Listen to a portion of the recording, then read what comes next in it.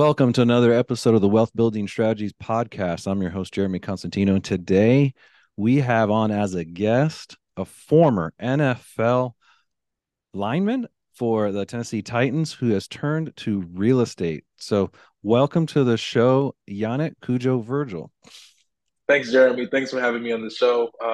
I was an NFL linebacker, so I haven't. I wasn't that heavy what back did in I my say? Did I days. say lineman? I'm sorry. Yeah, lineman. I was a defensive lineman slash linebacker, so I guess you can kind of call me that. But no, I Sorry for appreciate this. you having me Sorry on the for the show. So split thank up. you.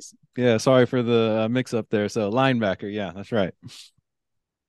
I was looking in your records for was it Seton Hall that you started out in college?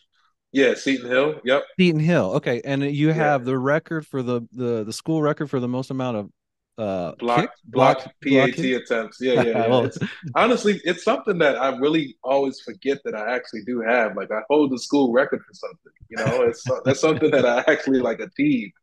And it kind of gets overshadowed because I've actually like played most of my years at Maryland at the Division 1 level. So like that Division 2 year was kind of like to me like a JUCO year in a sense where like you don't really like think about it. It was just like a time that you had to endure to kind of get to the next phase. But thank you for bringing that back to me because I anytime people say that, I'm like, well, yeah, you are right. I do have a record.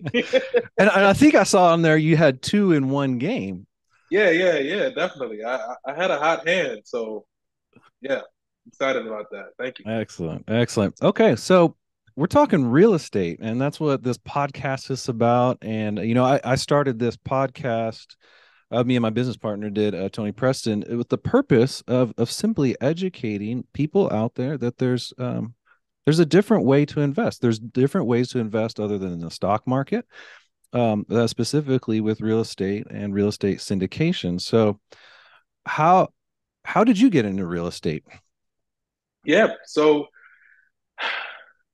I read Rich Dad Poor Dad like everyone else, and it was one of those things where it was given to me. Actually, I don't really know how I got it. All I know is I read it, and literally like the month prior, I spent like $20,000 in 1 month in the off season, and I still to this day have no idea what I spent it on.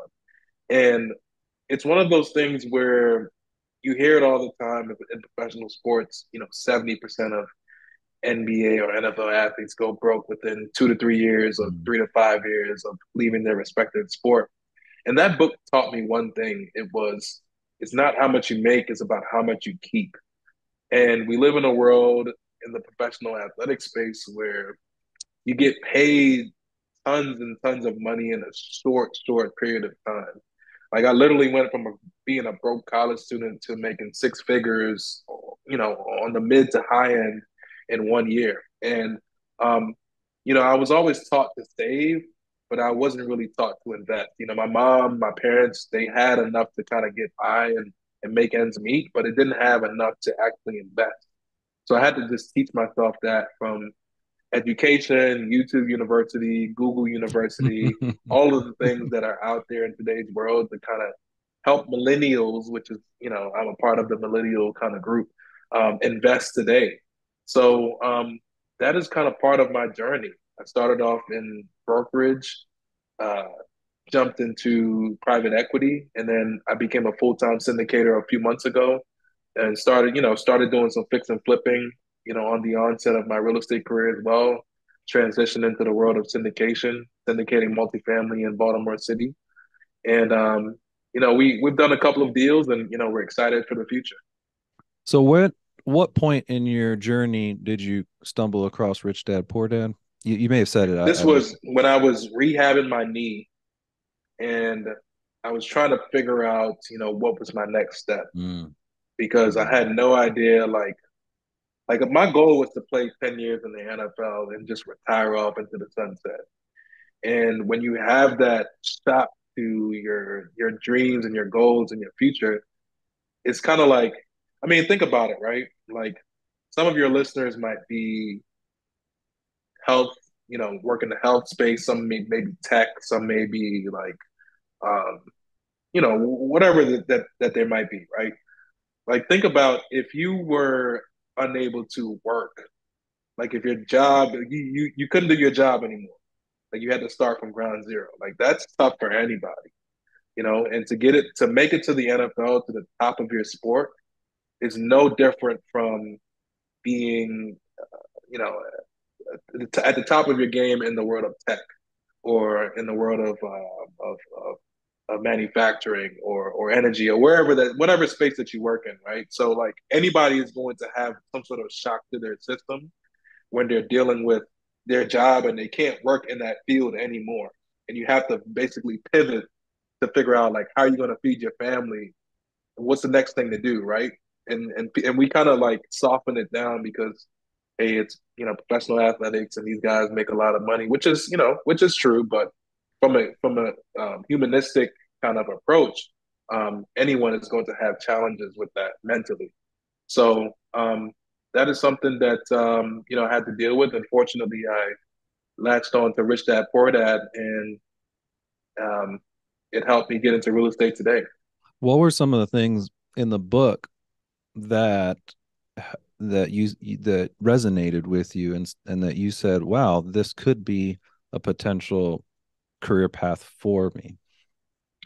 Um, Honestly, it was, as I mentioned, it's not how much you make, how much you keep, but the way that he just talked about real estate, it really latched on to me as a way to just transition and put some money to work because, you know, as you already know, real estate has a ton of benefits outside of the tax benefits. And when you look at it, all of the folks who are multimillionaires, billionaires likely have real estate as their core foundation of their investment portfolio, right?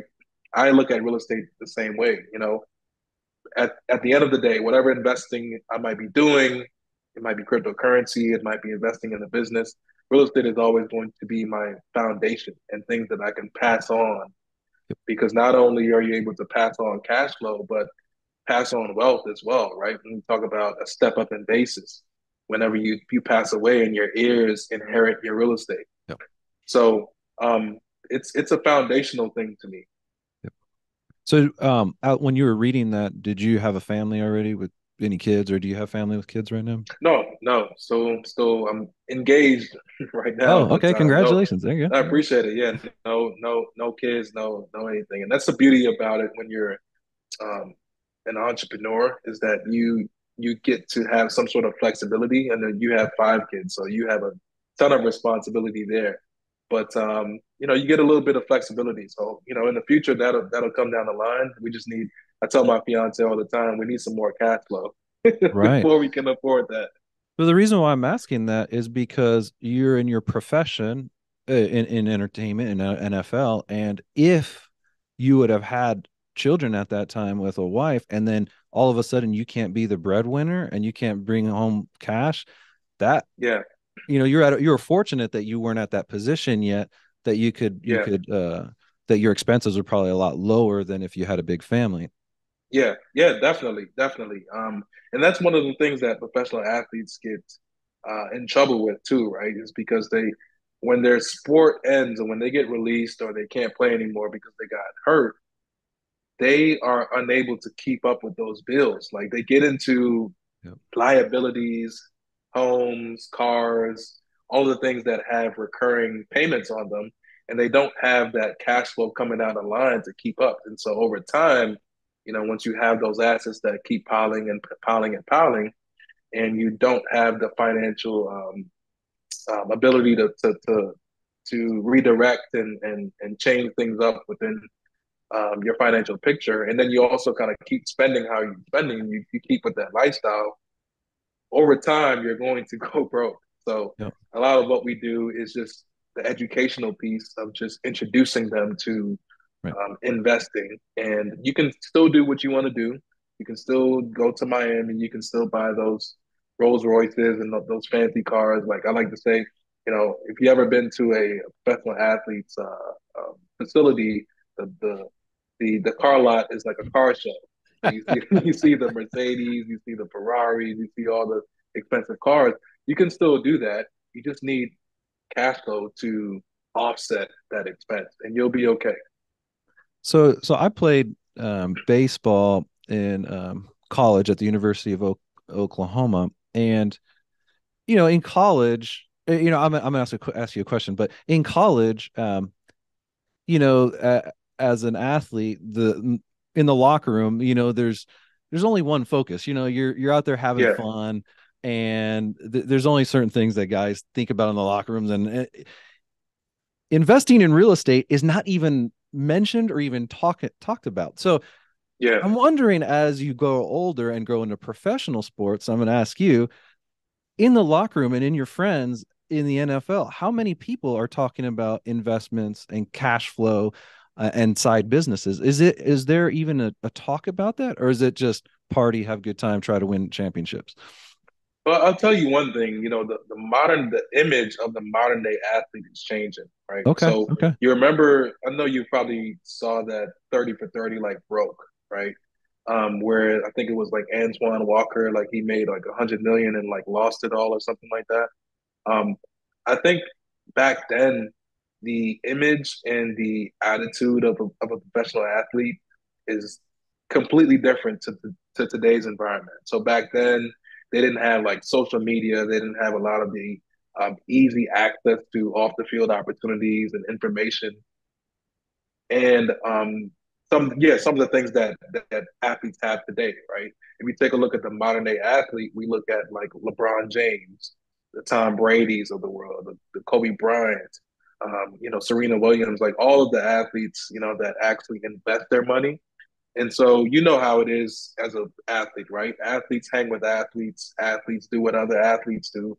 And so now you're starting to see a lot of the excitement around and their interest in investing because such and such does it a couple, lockers down, right? Or you see LeBron James do it. He's the first like billion dollar athlete. I'm going to do it too because that's cool, right? That's what I'm trying to get to. Now, that status is what I'm trying to get to.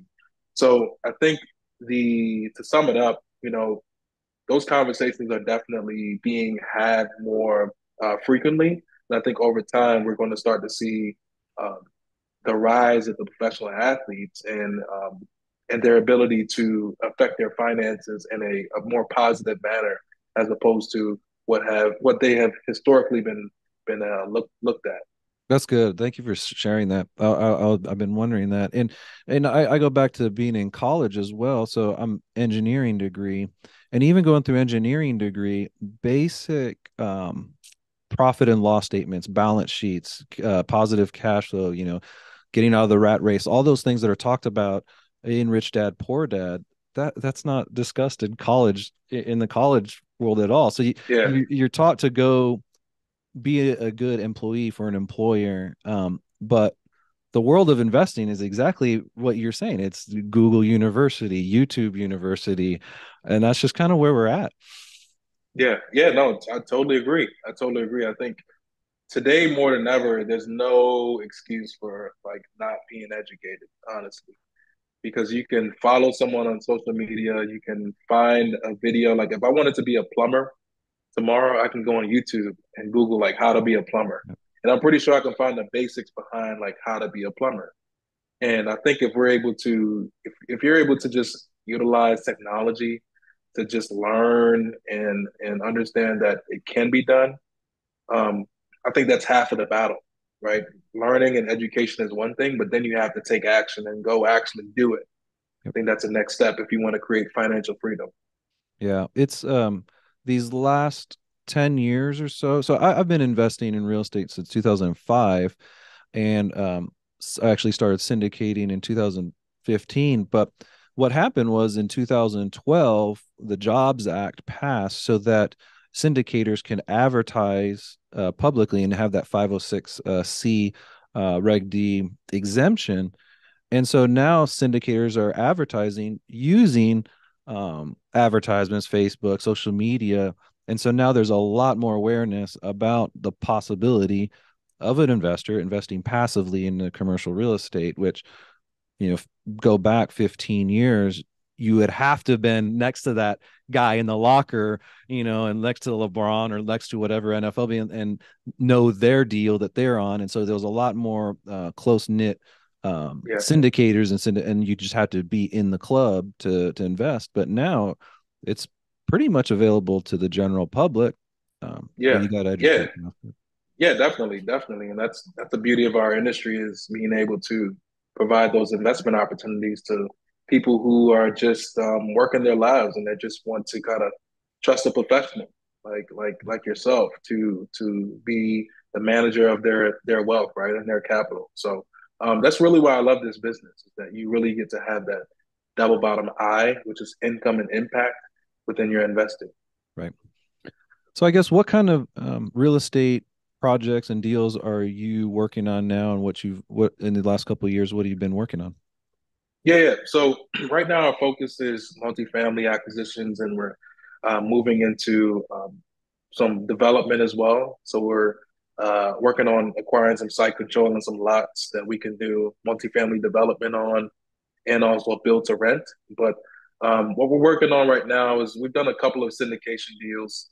Last deal was a 22 unit deal, which we were able to just utilize a credit union. And for anyone that has that kind of like small balance loan, which is like 1 million to like 6.5 million, if you're able to just go to a credit union or a smaller bank, locally, I think those are really good loans that you can negotiate some favorable terms on. So, for example, we knew that the capital markets were going to shift, interest rates were going to shift. So what we did was we locked in a 3.75% interest rate, interest only for the first 3 years, and then 5 years after that, it would be fixed at 3.75, and it just Uh, gets repriced every 5 years thereafter, based off of 5 year Treasury plus a spread, right? Um, so that little things like that, I think, are a great way to make deals pencil in today's environment because everyone is chasing multifamily and yields keep getting thinner and thinner. And I think ever now more than ever, given the fact that there's a shock in the real estate environment on an interest rate perspective, I think right now is a great time to pull out your toolkit and utilize maybe seller financing, loan assumptions, all of the different things that I think can help boost your deal in any way possible.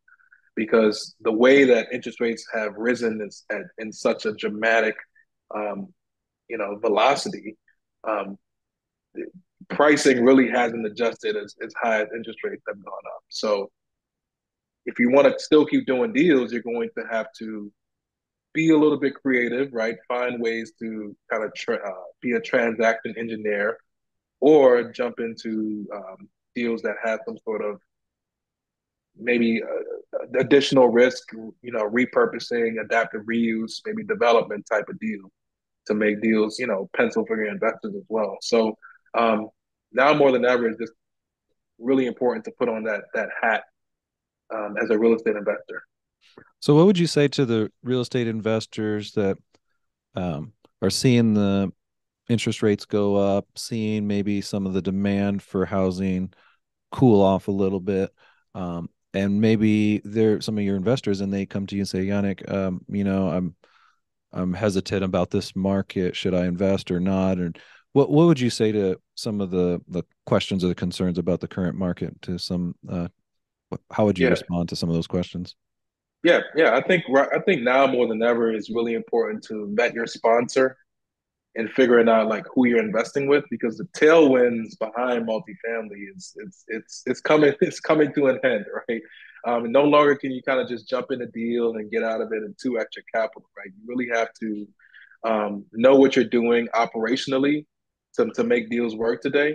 And so the first thing I would say is just figure out like if whoever you're investing with, figure out like if that person is the real deal, right? Can they actually perform? Can they actually like execute? Because that's going to have a major impact on, I think, your ability to be successful within your investment. And then I think too, it's always a good time to buy real estate because of obviously the tax benefits and the cash flow and all the things that, the inflation hedge, all the benefits that real estate has to offer. It's just a matter of just finding the right deal that makes sense. And then also part of that too is obviously debt kills all the real estate deals, right? And so if you don't know, if you're getting into a deal where the debt isn't placed in the most astute way possible, you're definitely putting your capital up against risk on loss of principal. So I would think, those three things, if you kind of focus on that, I think you would kind of put yourself in the right position to be successful within Excellent. within your investment. Yeah, excellent advice. All right. So what are some of your goals for the next couple of years? Yeah. So our goal is to get to 1,000 units within the next 2 years. And Fantastic. you know, part of that may be development, part of that may be value add multifamily. Um, we're just at a point right now where we're just starting to open up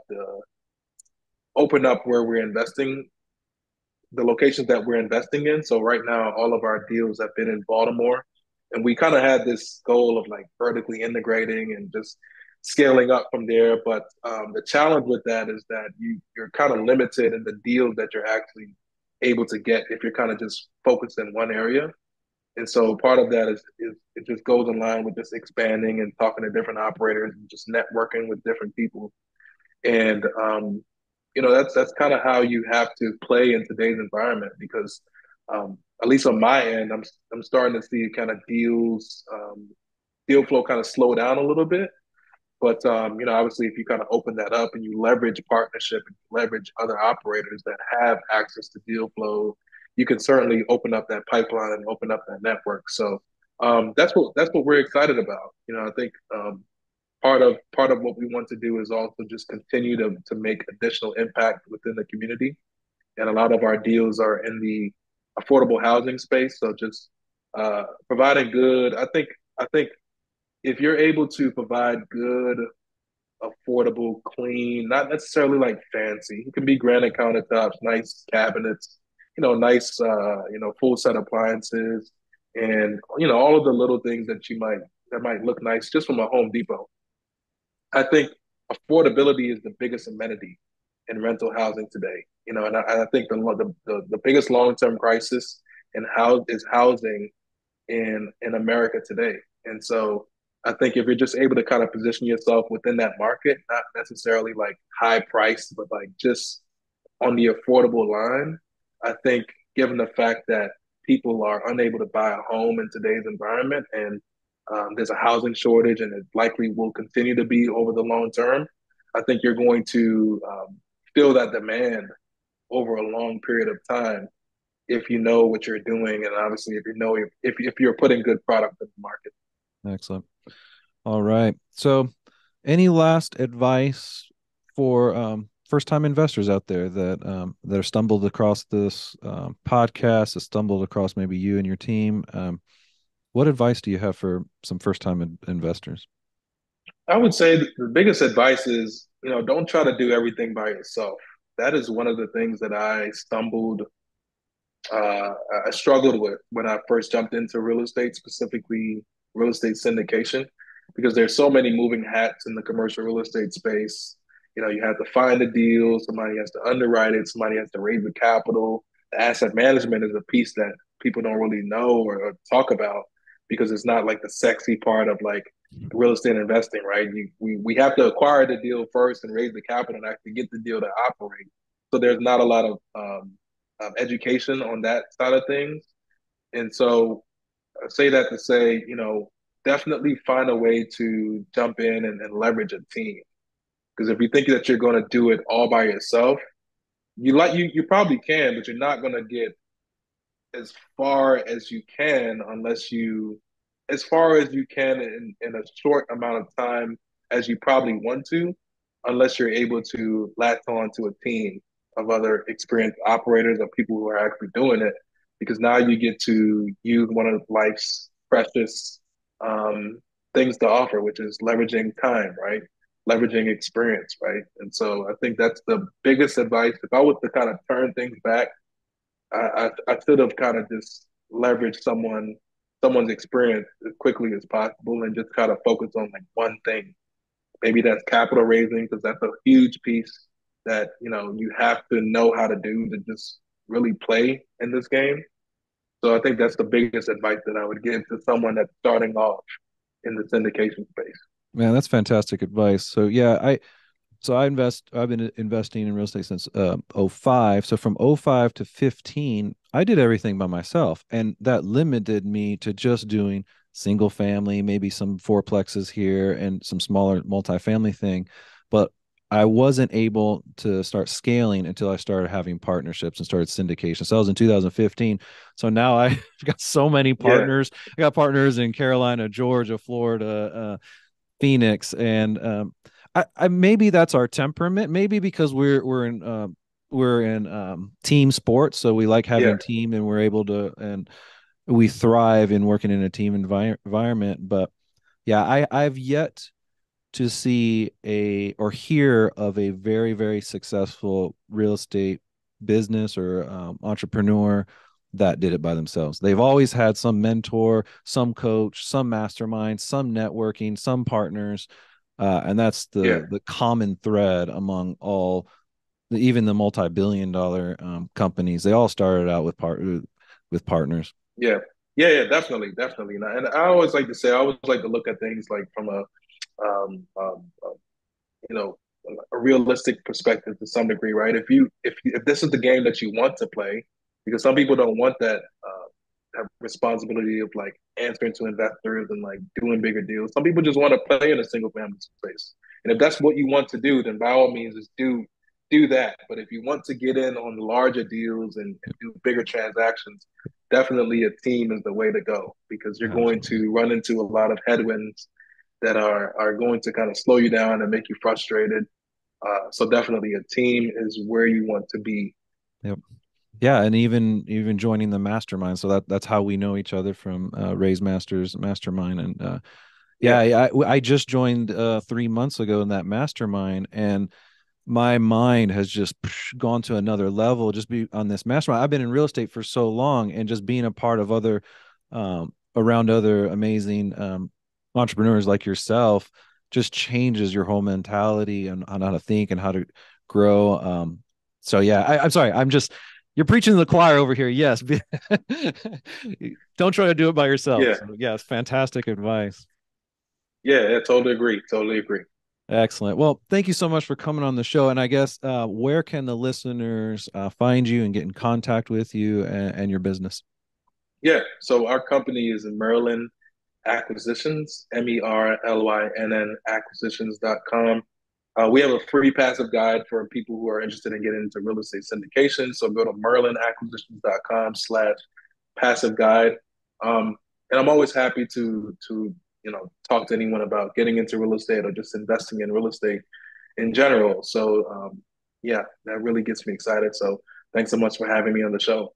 Excellent. Yep. And I definitely want you back on once you hit that 1,000 mark. So you reach back out to me, and then let's talk about how you hit that 1,000 units, and have you back on the show.